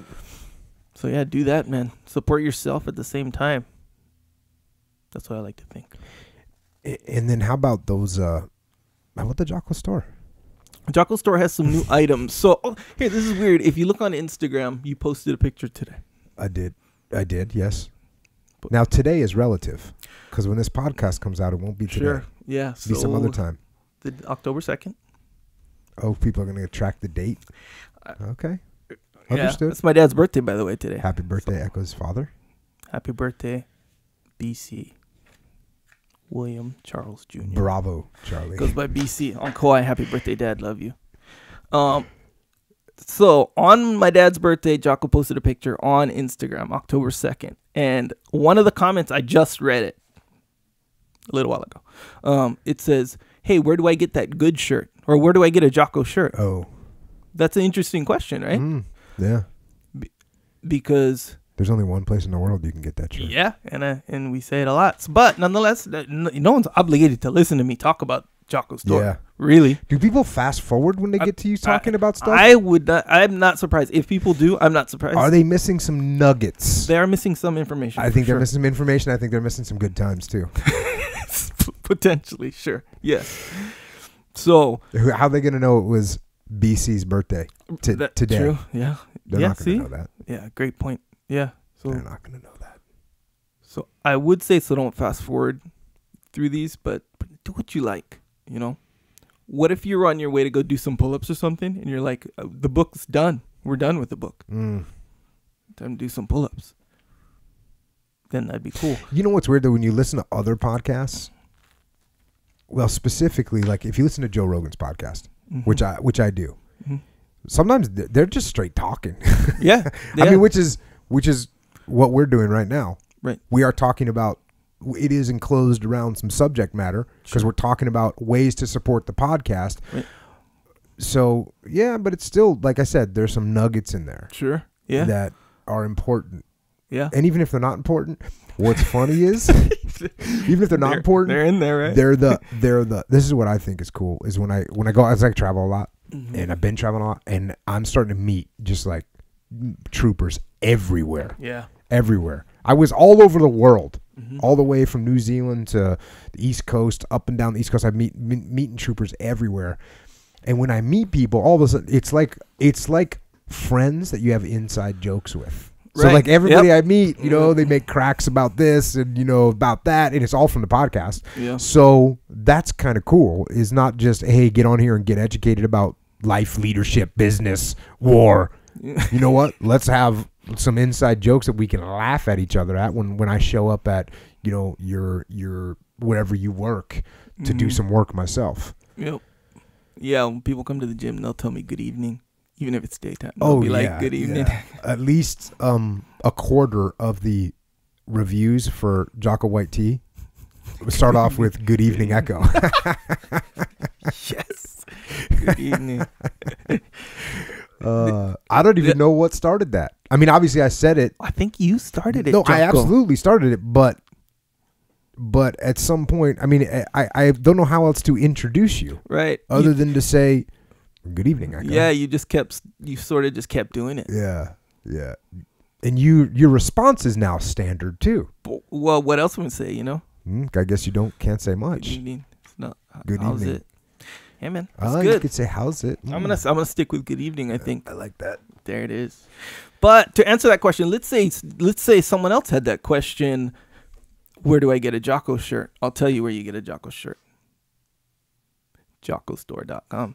That's again. Loved the marketing on that title for that we website. got creative on that one. It's a store from Jocko. It's online.com. JockoStore.com. Yes, we have shirts there. We have travel mugs. You know, the kind you bring with you. They're not the kind you can put your Jocko white tea in. Sure. Yeah, if you choose to. Yes, exactly. Yeah. And some bumper stickers that are kind of cool. They're on JockoStore.com as well. There's some other sticks on there that are cool. We have patches. Okay, here's the thing about about patches. Someone online said, "Hey, get the Velcro patches." And man, I'm just not as familiar with the Velcro patches. Yeah. We already had these other two patches. One is the jiu-jitsu patch. The other one is the jiu-jitsu patch, but it's all-purpose patch. You know, you can iron it on, but you sew it on. It's 4 inches by 3 inches. The Velcro patch, I'm like, that's a good idea. The Velcro patch. Let me get the same thing. It's 4 by 3. Yeah. It's a Velcro patch. So it's cool for that. But you explained to me those Velcro patches are interchangeable. The standard is 3 by 2. Yeah. 3 across. So just understand the Velcro patch currently, right now, is 4 by 3. Did you get 2 by 3 ones ordered? Yeah. So I gotta, I didn't finalize it, but they come in pretty quick. So just be aware of the dimensions of the patch. If you want to do the interchangeable one, I guess technically you could put the 4 by 3, but we're not doing that. No, well, I'll get the 2 by 3. And don't encourage that kind of thing. Please. We're not gonna, Please don't do that. Nonetheless, they're on Jocko Store as well. The jiu-jitsu patches there too, like I said. Rash guards are there, big time, all on the Jocko Store. Some are on back order, but they're there in full effect for sure, and they're good. 5 emails today saying they felt the 19% increase in performance, allegedly. There's no alleged about it. Straight up. How can you say that's alleged when people factually felt the difference? Oh, well, it's just Quit being a skeptic, No, brother. it's what they said. I wasn't there to witness it, you know? But So why are they going to tell you they had a 19% improvement if they did not? They alleged it, that it was an allegation. No, I don't support you on Technically. that. We're falling out of grace here, man. When somebody tells me they got 19% improvement with the rash guard, Ridiculous fact. Yeah. Yeah, Why would they lie to you? I can dig. Yeah, you're right. Well, otherwise they'd be saying, "Hey, give me my money back. I didn't get a 19% performance increase." Good. That's two very good points. And we have women's tank tops. Hey, I understand. It's fall. We're going into winter soon. Tank tops. Maybe I understand. for our southern hemisphere people. Sure. Yeah, the west. Yeah, because it's summer down there. It's going to be summertime soon down in New Zealand and Australia. Yeah. And South America. Yeah. And the Hawaii people as well. I'm from Kauai. We don't know about that kind. And that's why you're saying you don't understand what a hoodie is. Yeah. From Kauai, like we know what a hoodie is. Yeah, but you don't know what we don't know. Yeah, you're right. So we're making hoodies. Yes. So we made it with consultation from Jocko and some New England people. We got hoodies on the way as well. And women's t-shirts as well. Yeah, I was explaining to Echo that in New England, like a hoodie is like something you wear every single day for 9 months out of the year. You wear a hoodie. Yeah. Oh, I'm waking up and putting on a hoodie. Yeah. that's what you do. Yeah. We're gonna make them awesome, so that people will be fired up and representing with their hoodie, and they'll be toasty warm. Yeah. What's interesting, for lack of a better term, my wife is one of those hoodie people. You know, the kind where she wears a hoodie every single day, even when it's not cold. She'll be like, "Oh, it's like a comfort zone thing," you know. Yeah, it's just a bunch of them. Like, but I don't even know how many. She even took Greg Train's victory hoodie. Oh. And she uses that one. That was like one of her many. Anyway. That's a good hood. Those are good hoodies. Yeah. Yeah, Those I agree. So, yeah. So there it is. We're going to have that coming out. That should be within the next 2 to 3 weeks.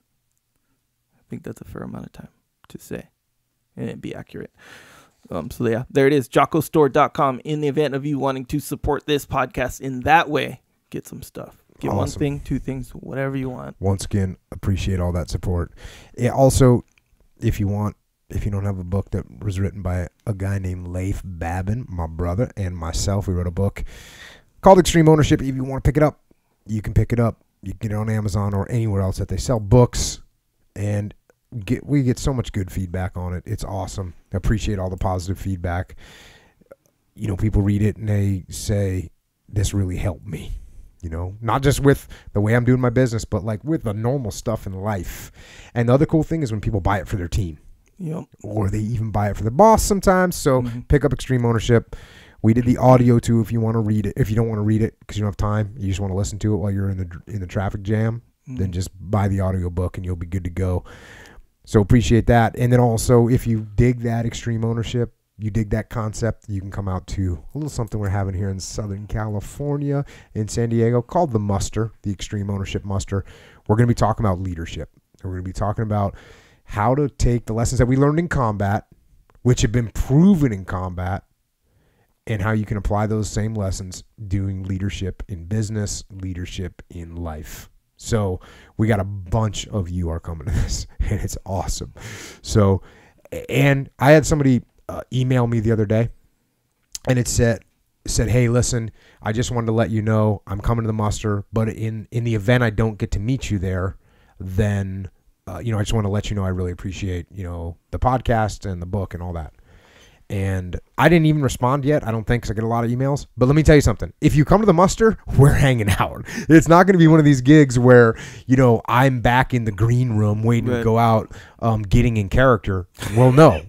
This is my character, and I won't be backstage. I'll be sitting at a table with you. I'll be talking. And Leif's going to be doing the same thing. So that's one of the major differentiators we want to have in this thing is that, because, Leif and I go to these events all the time because we speak at them. Leadership events and conferences and all that. The biggest differentiator that we want to make is we want to have the contact. We want to have the face-to-face. So if you're coming, not only are you going to meet me, we're going to kick it. We're going to be hanging out. We're going to be having dinner, lunch. We're going to be going over problems. We're going to be talking about solutions. So don't think that I'm going to be, and that Leif is going to be all hiding in the background. No, we're going to be there. I'll be meeting you. We'll be doing a workout. Also, some people want to train. If you train that jiu-jitsu and you come out here a little bit early or stay a little bit late, and we're going to go to the gym. We're going to go to Victory MMA, and you can challenge Echo Charles to a death match. Gi or no gi. We'll be there rolling. So, if you stay Friday, if you stay Saturday, if you stay Sunday, I will be there. Friday night, I'll be there. Saturday day, I'll be there. Sunday day, and we'll be getting it on. So come on out for that muster, and that'll be awesome. Also, if you can't come out to the muster, but you just want to kind of kick it and keep these things going on, and you want to join the crew, then all you got to do is get on social media. Sure. Which I didn't really understand social media a year ago. I didn't know what it was all about. But now what I know is I get to talk to people, and I get to grow my knowledge from other people who can communicate things, who ask really good questions that I got to get research or I know an answer to, and then they ask me something else. And so that's awesome. And funny, bunch of people post all kinds of funny stuff, so I'm getting entertained. And we're getting, a crew and having a bunch of people there that are like-minded and is fun to have. And so I appreciate it. If you want to find us on social media, Echo is, by the way, he's at Echo Charles, and that's on Instagram, that's on Twitter, that's on that Facebook, and I am also on social media, and I am at Jocko Willink on Twitter, on Instagram, on the Facebook. I am also there. And I guess that's about it for this week. I don't think we have time for the Q&A. We'll push that. And in the meantime, again, I know I'm meeting people all over the place. And thank you all for supporting this podcast. Thank you all for doing what you do. Meeting firefighters, working with firefighters, meeting police officers, working with police officers, the military folks that are emailing me, the guys that are overseas right now fighting terror. Thank all of you, all you uniform folks, for what you do, for holding the line overseas and here at home. And for everybody else that I'm meeting people from all kinds of businesses. All of you have goals. You're trying to make things happen. You're not calling us up. You're not calling Leif and I up unless you're trying to dominate. So we love the fact that we get to go to places where you got people that are out there trying to kick ass, trying to crush it. And that's what propels America and keeps our country strong, keeps our country free. So thank you for what you're doing in all those jobs, all you in the workforce. It's awesome. We appreciate it. And there's one thing we want back from you, and that is we want to make sure that you keep getting after it. And so, until next time, this is Echo and Jocko.